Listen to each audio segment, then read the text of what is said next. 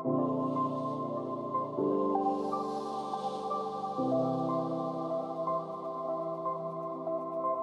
you, everyone. Good afternoon. I'm here to talk about Spruce, its mission, sign-in with Ethereum, and how the concept came about its being, and especially where we go from here. Um, this is my third time in this country, and I'm really excited to be in Bogotá and looking forward to exploring more of Bogotá. Before we jump into all the fun stuff about Spruce and sign-in with Ethereum, I'd like to give a quick introduction about myself. I am Anukriti Kunwar. I'm a product manager with Spruce. Before joining Spruce, I was working as a data program manager with an airline in New York City. I'm a computer science engineer, so I understand technology a little bit and code a little bit as well.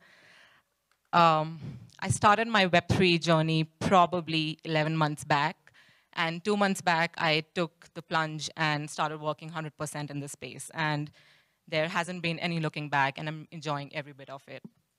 So, and outside of work, I love dogs, and I'm really passionate about them. And my husband and I, we try to foster one dog probably every 2 months because we are not yet ready for the commitment.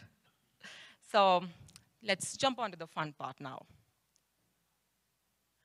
Oh yes, so Spruce, I'll talk more about Spruce, but it's a 2-year-old company, and we are working a bunch of use cases of data and identity.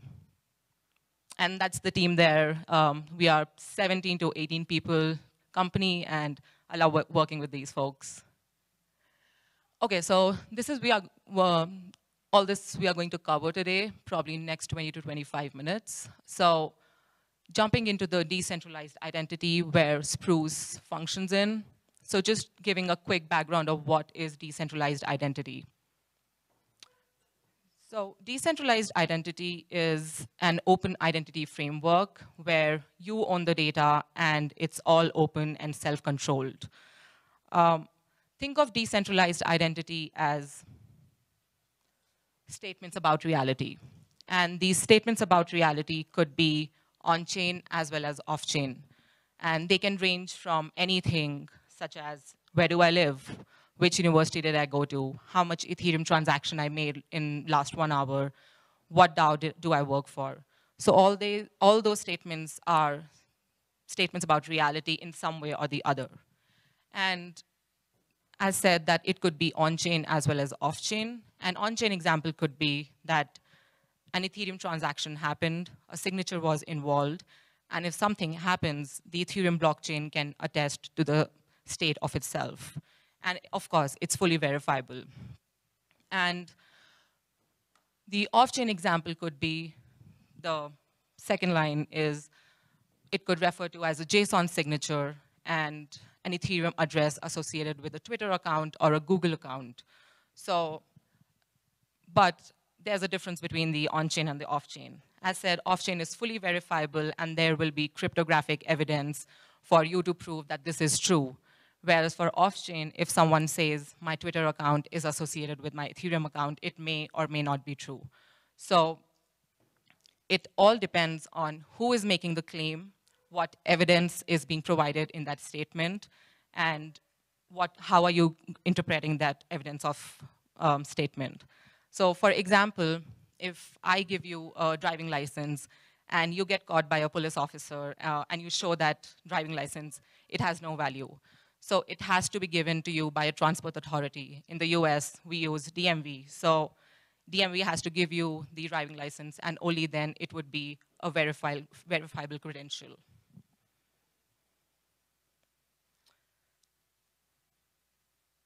So how does this happen off-chain?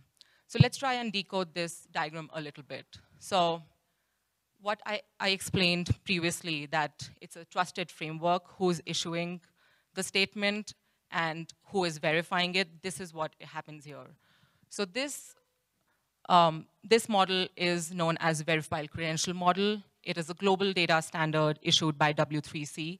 And if you were to work in the decentralized identity world, you'd hear about this a lot. So, and we like to call it at Spruce issuer, holder, and verifier. So issuer, for example, could be a university, and where the holder completed their master's from. And the verifier could be an employer who wants to know that whether the holder actually completed their masters from the issuer. So in this case, the issuer will issue the credentials to the holder, which will live in holder's wallet. And once the verifier wants to see, okay, I want to verify whether the holder completed the masters from a particular university, the holder will send the credential to the verifier. So we want to move to a space of user and wallet centricity, where the user decides what data to be shared and with whom. So a small example of this is you have these social media websites, and let's say you have a page there, you have 100 people who follow you, and 50 posts, and you have several likes on them. So that's one part of the data.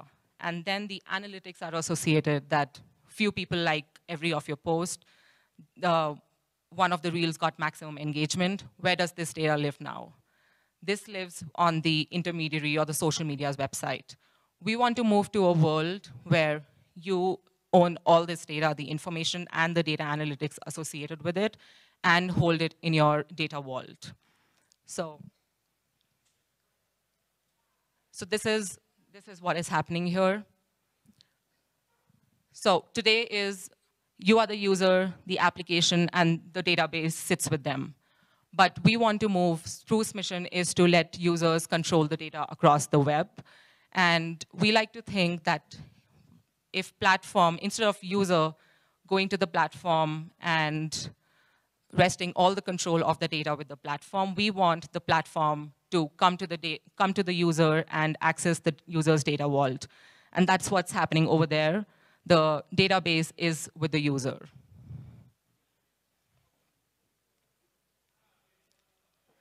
So Spruce, we like to think of ourselves as user control maximalist. We want to provide maximum user control to all the holders of their data. And we believe in self-sovereign identity, and that's where we want to move to. Okay, so CUE is sign-in with Ethereum. That solves a big problem. And I'd like for us to understand the problem first. The problem, not really a problem, but what is happening today, the big login. So when you want to sign into a popular service, a user ideally will use an identity provider, which is mostly centralized and has control of all the user's identifier. While they might come with a problem, but I think they also have solved for a great user experience. Case in point, a forgot password. I use forgot password on a regular basis, and I'm sure a lot of people here. But what if there are few users sitting here and out there who want to have the option where they want to have the responsibility or full control over their own data set? And that is what not happens with big logins as of today. So we want to move from not your keys, not your crypto, to not your keys, not your identifier. Or this could be not your keys, not your data as well. So I'd like to do a quick thought experiment related to the big login. I have a Gmail account. Let's say tomorrow I lose all the access to my Gmail account. What all will I use the access to? It's not just my emails. It will be everything that I use my Gmail identifier with. For me personally, it could be Amazon, Etsy, Uber, Airbnb. So I am giving a lot of power to this another identity. I'm at the behest of this another identity, which is controlling a lot of my data, and who may or may not be incentive aligned with me all the time. But if it was key management, I would easily probably learn about key management or deploy a key management system, and then I'll be able to control all my data. Okay, so these are a few factual points. MetaMask has done a great job. Last, it was seen that we have 21 million users. That's monthly active users on MetaMask. But as of today, we just use the transaction, the Connect wallet, to do the transaction, the financial transactions, and that's about it. So how can we better do the Connect wallet part? And that is where sign-in with Ethereum comes. And If you've logged into your passport site on Devcon, you have the option of logging in with your email and with sign in with Ethereum. That is what Spruce sign in with Ethereum compliant is. So a quick history of how sign in with Ethereum came into being. I think summer of 2021, Ethereum Foundation and ENS DAO released a RFP and called for proposals on and requesting for spec, which included reference implementation of JavaScript and backwards compatibility mode with OpenID, Connect, and OAuth, so that people or users on the Web2 world can also use sign-in with Ethereum. And this was right after the Vitalik's talk at ETHCC, where he talked about the importance of identity. And that is when people realized there could be a bunch of use cases with sign-in with Ethereum. There was a call of a lot of RFP proposals, and a bunch of proposals were submitted, and Spruce was lucky enough to be picked up. So we developed sign-in with Ethereum in the open, in public. There were a ton of community calls. It took 7 to 8 months to develop the specifications and the whole core libraries. And we worked with a lot of dApps, with a lot of wallets. And you can go and check it out. It's called EIP 4361. That's Ethereum Improvement Program 4361. And it's very close to be getting approved. OK, so how do you interact with the Web3 world today? You go to MetaMask, click on Connect Wallet, and you're there exploring the Web3 ecosystem. That's about it. Nothing happens there. You are proving that you own the public key, but not verifying your identity. So Connect Wallet, you are just proving to be the account holder without any proof. And that is where sign-in with Ethereum comes. So sign-in with Ethereum is a specification that includes both elements of identity and signing to enable users to take full control over their data using their Ethereum profile and ENS profile. And of course, this is all open source, and that can be checked out. So SUI has been going on for a while. I think people have been trying to work with authentication flows on blockchain accounts since 2016, 2017. And what we've done is we've standardized the message. When you sign in with Ethereum, it's a standardized message. I can show you how it looks like in a second. And sign in with Ethereum was developed heavily with JSON web tokens, which is, of course, live in production and used by billions of users. So these are the examples of what happens as of today. You see a random nonce when you sign in, or probably a random hash, which has no meaning to a Web2 user, or sign into my website, or there's a small message.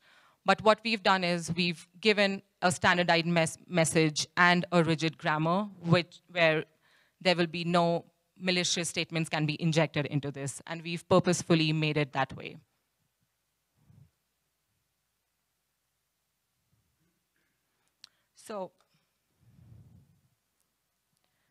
So basically, we've standardized the message to give the user a great UX experience, user experience.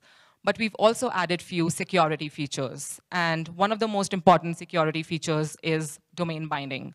So by domain binding, I mean, when you're trying to connect to a wallet, and it says, your wallet says that domain, for example, example.org is trying to connect to your wallet, the wallet will now actually be able to see, or the wallet has the opportunity to check whether example.org is an actual website, and the request is coming from example.org.